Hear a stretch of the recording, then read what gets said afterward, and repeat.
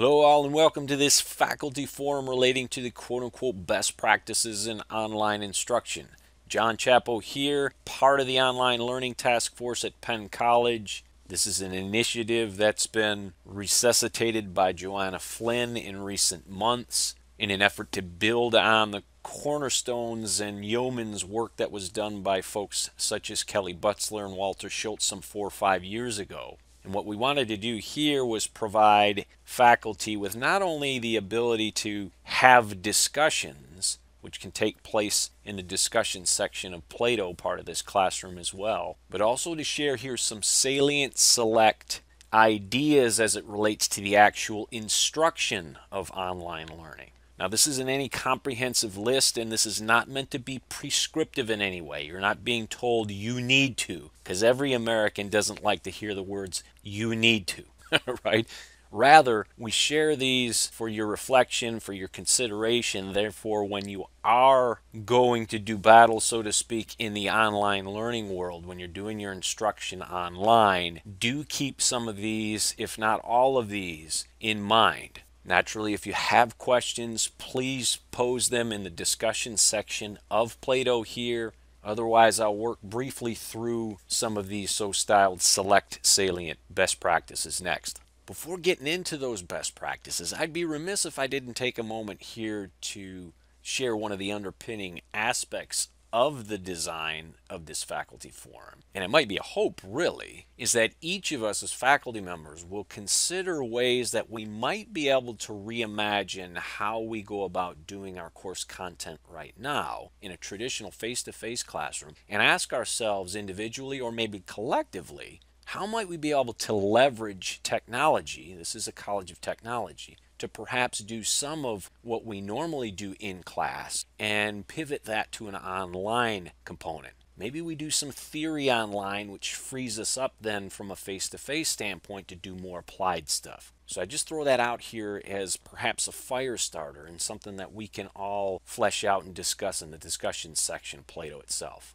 You say, okay, come on, Chapo, time's ticking. What are these best practices? Well, we'll get to them right now. There's 9 of them. I'm going to share them here. These aren't prescriptive. There's no you need to here. As anyone knows me, you say you need to me, my first response is I don't need to do jack you know what I'm saying. This is not prescriptive. It's not. What we want you to do is take these into consideration when you're doing your design, and most especially when you're actually in the classroom teaching. Before I move into the rapid fire round where I'm going to hammer out each of these bullet points to you, these salient best practices, I'm going to caveat that by saying we can discuss the why behind these in the discussion section.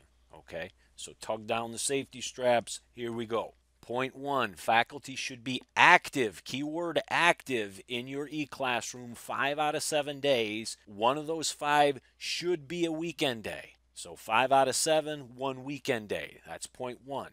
Point 2, grading. Grading should be completed within 5 days. 5 days. Point 3, an extension of point 2, the gradebook. As we grade, the gradebook should be automatically updating. Therefore, students should have a visual at any time of where their grade is. This shouldn't be guesswork. Because if they know exactly where they are, they can take ownership, they can take responsibility, and they can course correct if they need to. Salient best practice number 4, announcements. You should send out at least 1 announcement. Best practices say at the beginning of the week. The beginning of week for me is Sunday. Yes, that's one of the 5 days one should be in the classroom, and a weekend day. Point 5, be redundant. I don't care if you have to say the same thing in 6 different places in the classroom. If you're conveying due dates, course expectations, whatever it might be, you have to provide this information in multiple areas within the classroom, because we can't assume that everyone is going exactly to the place where we say they should go. Therefore, get accustomed to providing information, the same information in different places. That way, as students navigate to different parts of the site to include favorite areas of the site for themselves, we are all creatures of habit, they are then more than likely getting the information that you're trying to convey. Best practice number 6, record your content whenever and if possible. Put it online here. Make it available to them 24/7. That way they can listen back if they need to. If there's disruptions in their connectivity, they can come back at a different time. Make it asynchronous rather than synchronous, if at all possible. Therefore, record as I'm trying to model right here. Point 7, faculty should answer emails within 24 to 36 hours. I know this might sound awful aggressive for some of you and maybe even chuckling and some four-letter expletives as it relates to that. But this is a best practice. Now, you could push it to 48 hours, but that's a lot aggressive. And what I mean by that is you're the only lifeline for these students. They're out there on an island. If they're confused, they don't understand a concept or some aspect of an assignment, you're the only source of information for them.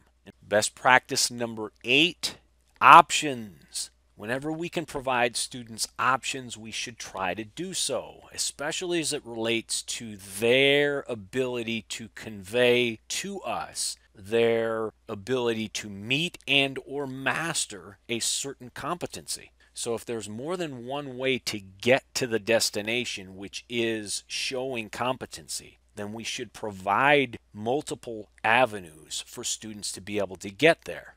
And the last of these 9 select best practices here has to deal with discussions. If you're going to use discussions in an online classroom, and you should, then faculty, we should be actively contributing to these discussions at least 3 different days during the week. So that's the 9. Hardly an exhaustive list, but a pretty solid set of salient best practices for us all to strive to meet and or exceed, especially on the delivery side of electronic learning. Yeah, we want to keep it top of mind for sure during the design, but most especially when we're delivering this. If you have specific questions about any of these individually or more collectively, maybe you have some others you want to add, please do so in the discussion section. I'd like you all to go there and consider contributing to the online discussions in the discussion section of Plato. With that said, I want to thank you all for your time and most especially your consideration of these best practices in your e-learning or Plato classroom. John Chapo signing out. Thanks again for tuning in, and hope to see everybody contribute and or participate in the discussion portion of this faculty forum as well. Thanks again. See you all in the discussions.